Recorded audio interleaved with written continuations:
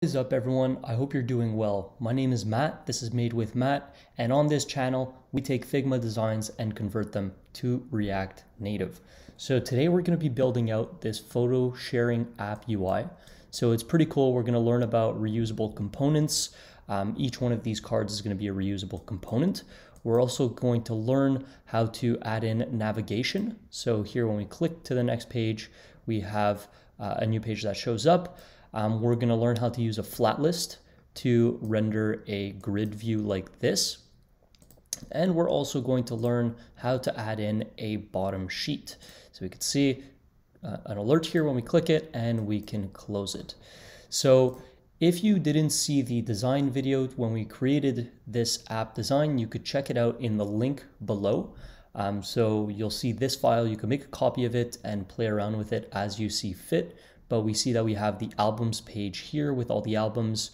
Then we have an albums edit page with the bottom sheet, and then a shared album. And if you want to go explore, we also have a design system in here with all our typography, our colors, and some reusable components.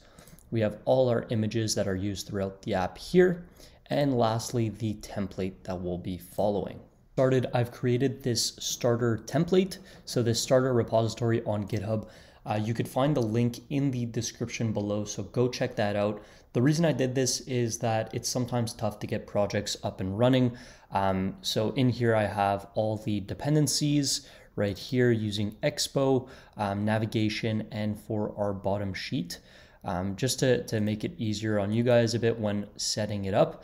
And we also have a bit of starter code in app.js, which I could explain, but it's really not that complicated. So let's go ahead and do that. So copy the big green button here, or sorry, click it, and then copy this HTTPS link by clicking the little clipboard here. So we could do that. Now, if I minimize this and go to my VS Code, what I could say is git clone and then paste in the link. And now that's going to create a new folder over here with our app. And if you're seeing a bunch of other interesting names here, check out my channel for a bunch of other videos that I've done. So once that's done, you can reopen VS Code in the actual folder itself. So I just reopen it in the photo sharing app UI. And now you could open up your terminal. By the way, I'm on Mac. I did that by clicking Command J. And now just type in ls to make sure you're in the right place. So we should see all the folders here. So first thing we'll do is we'll type in npm install. And what that's going to do is it's going to go install all the dependencies that we have here that we're going to need for the project. Once that's complete, we'll see a node modules folder appear, and we could just type in expo start to get the app running.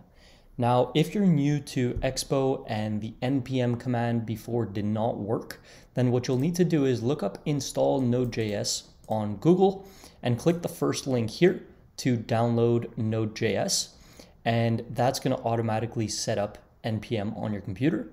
And the next thing, if you don't have expo installed, it's super simple. You just type in this command here and you should be good to go. So I'll just zoom that in if you're following along. Type in this command in your command line or terminal, and then expo should be set up. So we'll close those. Now I'm going to be running this on my iOS simulator, but if you're using your phone, whether it's Android or iOS, you could go ahead and scan this QR code and it should open up on the Expo Go app on your phone. Since I'll be running it on my simulator here, I'll just type in I to open it on iOS, and it's going to go ahead and open it up. There is a bit of extra setup if you want to use a simulator, whether it's iOS or Android. So just look that up online. There's tons of Expo documentation on it, and I might also make a video in a couple weeks about that. All right, amazing. So we've got it open. It says, let's do this. Now I'm going to open up the app.js file so you guys could see what we already have there. And I'm also going to increase the font size here so it's a bit easier to read. So to get started, we have a bunch of imports here. These are just any import we need to get the app running. So let's jump down to this section here where we actually create the app itself. So what you'll notice is that we have an if statement here, and if this comes out to true, we're returning a loading screen. Now the reason we're doing that is because using Expo, or I mean just building apps in general, if you're using a font that comes somewhere other than your computer itself, it might take some time to load, and if you run the app before letting it load, it's going to crash the app because the app doesn't realize, or I guess the app doesn't see that these fonts exist yet. So I got this from the Expo documentation, which you could find right here, but basically I'm just preloading the fonts before the app finishes loading. And then once it loads, it returns what we actually want it to return, which is this page here. Now I'm also doing the same thing for the icons. So we're using feather icons from Expo Vector Icons. And that's why you'll see this code here and this code here. And you could find all of this in the documentation link right here. Now, the last thing we also have is this default theme. So my theme, and this I just passed into the navigation container, which we'll continue setting up in this video. And basically what it does is it just kind of sets the background to our background color, and all the other colors to the default theme that iOS or Android phones use for navigation. So now let's go kind of exploring as to what we have in here. So if you go in the assets folder, we have data, images, and themes. So in data, we have the album page data, avatar images, and the background images.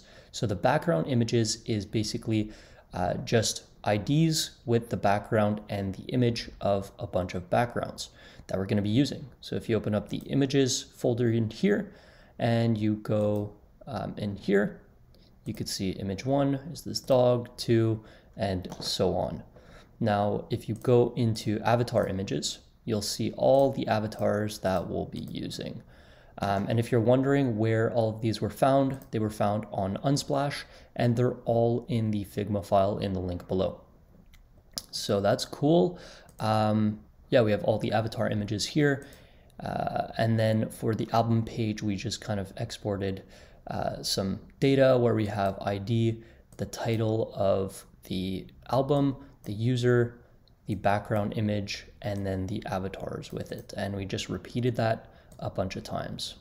And I pre-included this just because it's a lot of work to get all of this set up. And I wanted to help you guys just kind of get straight to it as fast as possible. Now, the last thing that we have is a themes folder. So if you open that up, this kind of just follows the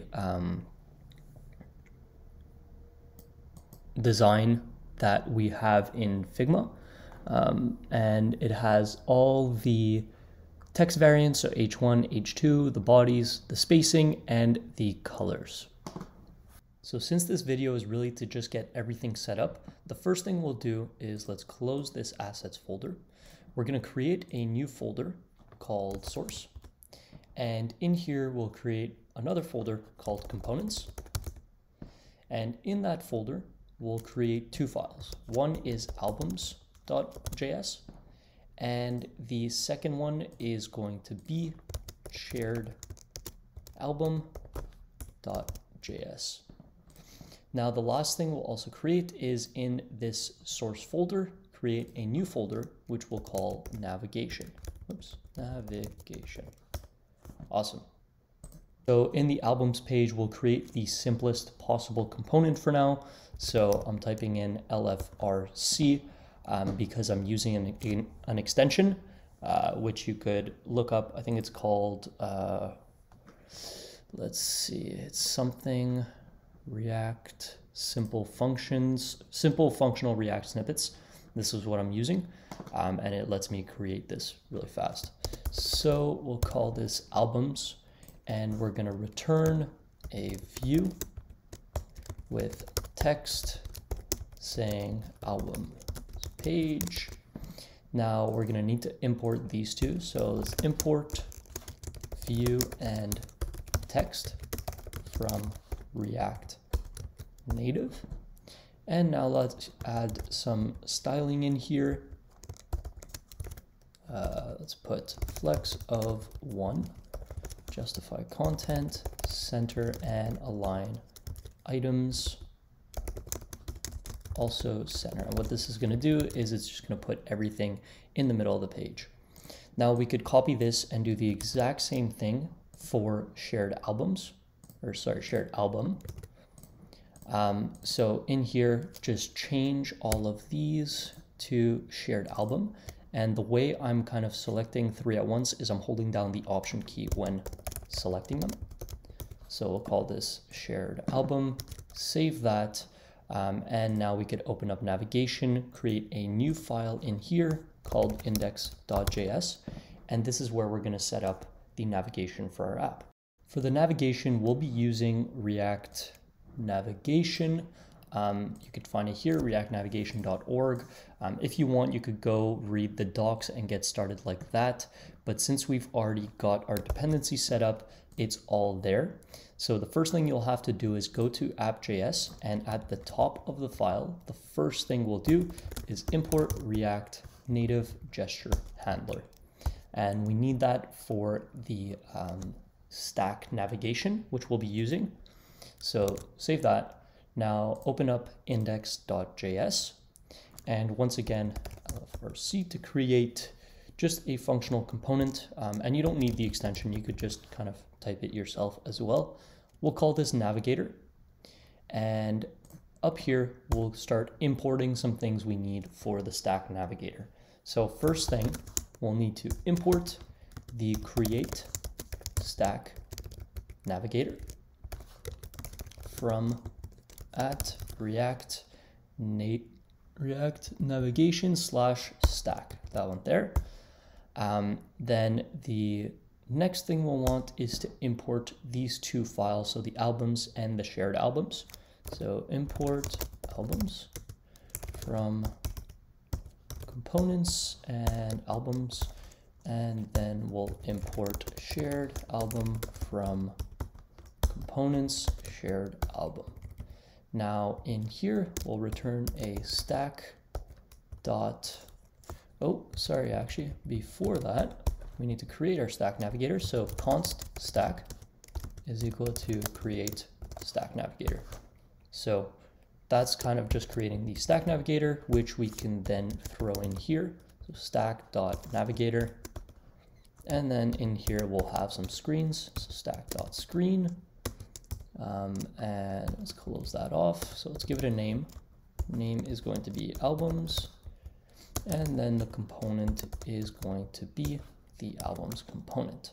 Now we could copy this and paste it under. And now just change everything for the shared album. And then you could save that. And all of this, like the way we're doing all this, you could find in the documentation from React Navigation that we're following. But it's pretty straightforward. You just have your navigator, and then inside you have screens. So let's jump back to app.js and get everything working together. So instead of this view, let's do this. We can delete that and throw in our navigator. So navigator, and here in the suggestions, you'll see one source navigation index. That's the one we created.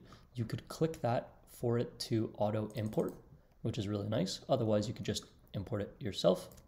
But we'll just throw it in like that, save it. And now we should see the albums page here. Awesome. So if we want to navigate to the shared album, we're going to need to add a button in here. So let's go pressable. And we'll say pressable with a text inside saying click me. Now this pressable on press, so which is basically saying like when you click it, we want to do an anonymous function, and we'll say navigation, sorry about that, navigation.navigate, and then in here we put the name of the page, so shared album. Now navigation won't be defined if you save it, and that's because we need to add it in here. So it's kind of like passed down as one of the props. So we could save that, and now if we click, boom, we get brought to the shared album page. Awesome. For this first video, we created the navigation and we also got everything set up. So this video was really just to get you all comfortable with what we'll be doing. Now in the next video, we'll start building out the UI for this albums page, which is going to be really cool. We'll learn tons about reusable components. So we'll create this entire card here as a reusable component. We'll also create these avatars here as a reusable component. And the styling to get all of these to work properly can be challenging, so I'd highly recommend you check this next video out. We'll also be creating this little line as a reusable component that you could use anywhere. And then we'll be piecing it all together. So what's great about this is if you have projects later on that you want to use components like this, you could refer back to this code and just plug them in. So I hope you enjoyed this first video. Stick around for the next few. They're going to be even better, and let's get this app made.